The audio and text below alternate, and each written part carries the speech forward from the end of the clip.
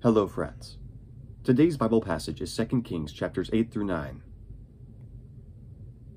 Now Elisha had said to the woman whose son he had restored to life, "Go away with your family, and stay for a while wherever you can, because the Lord has decreed a famine in the land that will last 7 years." The woman proceeded to do as the man of God said. She and her family went away and stayed in the land of the Philistines 7 years. At the end of the 7 years, she came back from the land of the Philistines, and went to the king to beg for her house and land.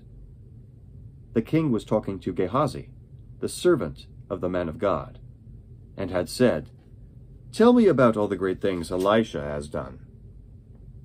Just as Gehazi was telling the king how Elisha had restored the dead to life, the woman whose son Elisha had brought back to life came to beg the king for her house and land. Gehazi said, "This is the woman, my lord the king, and this is her son whom Elisha restored to life." The king asked the woman about it, and she told him. Then he assigned an official to her case and said to him, "Give back everything that belonged to her, including all the income from her land from the day she left the country until now." Elisha went to Damascus, and Ben-Hadad, king of Aram, was ill. When the king was told, "The man of God has come all the way up here," he said to Hazael, "Take a gift with you, and go to meet the man of God. Consult the Lord through him. Ask him, 'Will I recover from this illness?'" Hazael went to meet Elisha, taking with him as a gift 40 camel loads of all the finest wares of Damascus. He went in and stood before him, and said, "Your son Ben-Hadad, king of Aram, has sent me to ask, 'Will I recover from this illness?'" Elisha answered, "Go and say to him, 'You will certainly recover.' But the Lord has revealed to me that he will in fact die." He stared at him with a fixed gaze until Hazael felt ashamed. Then the man of God began to weep. "Why is my lord weeping?" asked Hazael. "Because I know the harm that you will do to the Israelites," he answered. "You will set fire to their fortified places, kill their young men with the sword, dash their little children to the ground, and rip open their pregnant women." Hazael said, "How could your servant, a mere dog, accomplish such a feat?" "The Lord has shown me that you will become king of Aram," answered Elisha. Then Hazael left Elisha and returned to his master. When Ben-Hadad asked, "What did Elisha say to you?" Hazael replied, "He told me that you would certainly recover." But the next day he took a thick cloth, soaked it in water, and spread it over the king's face, so that he died. Then Hazael succeeded him as king. In the 5th year of Joram, son of Ahab, king of Israel, when Jehoshaphat was king of Judah, Jehoram, son of Jehoshaphat, began his reign as king of Judah. He was 32 years old when he became king, and he reigned in Jerusalem 8 years. He walked in the ways of the kings of Israel, as the house of Ahab had done, for he married a daughter of Ahab. He did evil in the eyes of the Lord. Nevertheless, for the sake of his servant David, the Lord was not willing to destroy Judah. He had promised to maintain a lamp for David and his descendants forever. In the time of Jehoram, Edom rebelled against Judah and set up its own king. So Jehoram went to Zair with all his chariots. The Edomites surrounded him and his chariot commanders, but he rose up and broke through by night. His army, however, fled back home. To this day, Edom has been in rebellion against Judah. Libnah revolted at the same time. As for the other events of Jehoram's reign, and all he did, are they not written in the book of the annals of the kings of Judah? Jehoram rested with his fathers, and was buried with them in the city of David.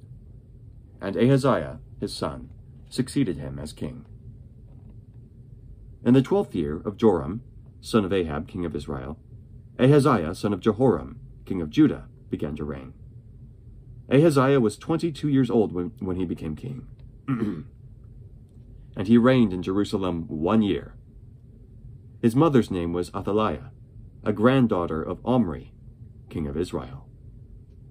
He walked in the ways of the house of Ahab, and did evil in the eyes of the Lord, as the house of Ahab had done, for he was related by marriage to Ahab's family. Ahaziah went with Joram son of Ahab to war against Hazael, king of Aram, at Ramoth-Gilead. The Arameans wounded Joram, so King Joram returned to Jezreel to recover from the wounds the Arameans had inflicted on him at Ramoth in his battle with Hazael, king of Aram.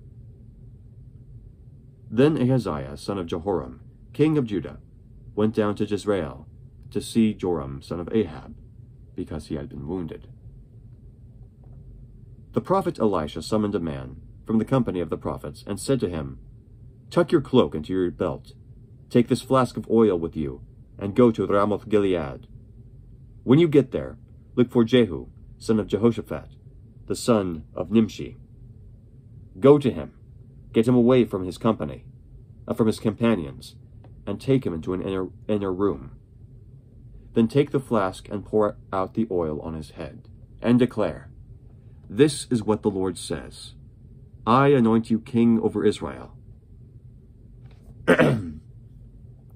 Then open the door and run. Don't delay." So the young man, the prophet, went to Ramoth-Gilead. When he arrived, he found the army officers sitting together. "I have a message for you, commander," he said. "For which of us?" asked Jehu. "For you, commander," he replied. Jehu got up and went into the house. Then the prophet poured the oil on Jehu's head and declared, "This is what the Lord, the God of Israel, says. I anoint you king over the Lord's people Israel.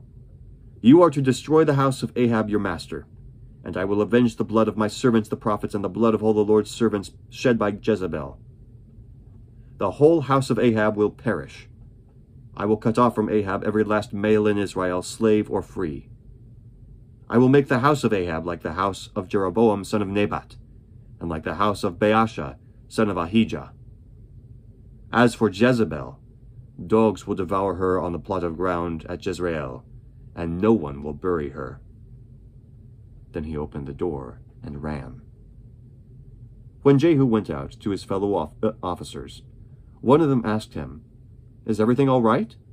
Why did this madman come to you?" "You know the man and the sort of thing he says."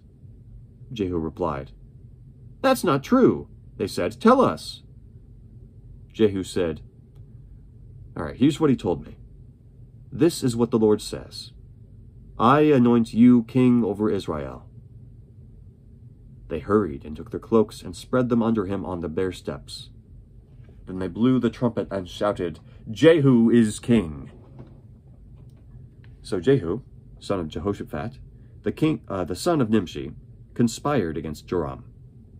Now Joram and all Israel had been defending Ramoth-Gilead against Hazael, king of Aram. But King Joram had returned to Jezreel to recover from the wounds the Arameans had inflicted on him in the battle with Hazael, king of Aram. Jehu said, "If this is the way you feel, don't let anyone slip out of the city to go and tell the news in Jezreel." Then he got into his chariot and rode to Jezreel, because Joram was resting there, and Ahaziah, king of Judah, had gone down to see him.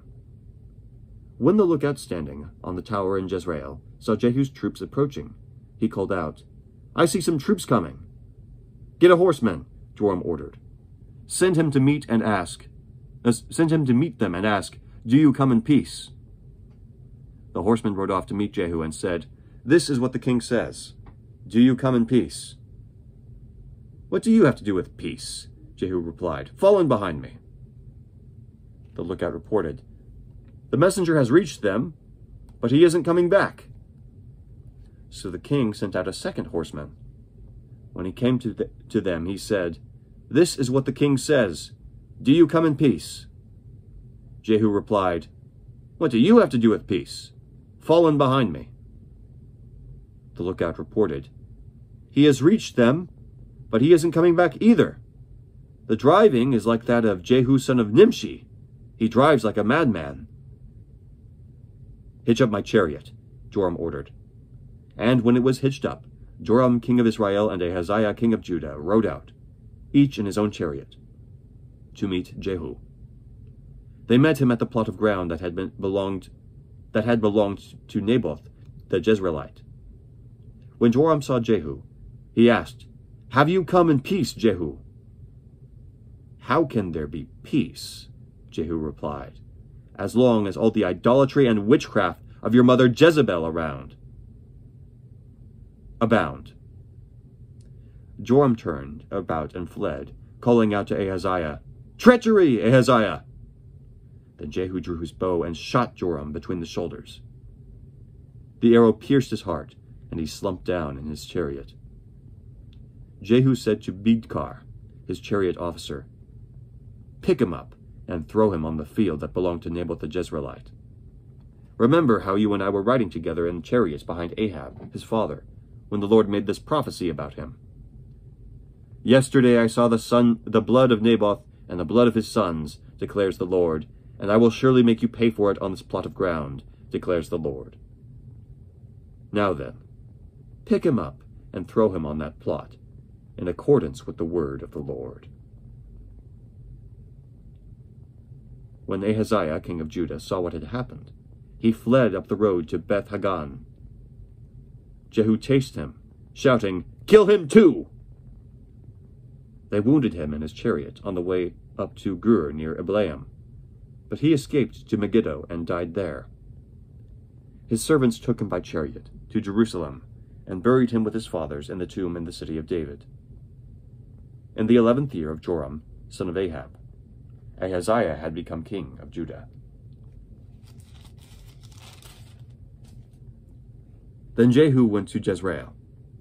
When Jezebel heard about it, she painted her eyes, arranged her hair, and looked out a window. As Jehu entered the gate, she asked, "Have you come in peace, Zimri, you murderer of your master?" He looked up at the window and called out, "Who is on my side? Who?" 2 or 3 eunuchs looked down at him. "Throw her down," Jehu said. So they threw her down, and some of her blood spattered the wall and the horses as they trampled her underfoot. Jehu went in and ate and drank. "Take care of that cursed woman," he said, "and bury her, for she was a king's daughter." But when they went out to bury her, they found nothing except her skull, her feet, and her hands. They went back and told Jehu, who said, "This is the word of the Lord that he spoke through his servant Elijah the Tishbite. On the plot of ground at Jezreel, dogs will devour Jezebel's flesh. Jezebel's body will be like refuse on the ground in the plot at Jezreel, so that no one will be able to say, 'This is Jezebel.'" The word of the Lord. Thanks be to God. Have a great day.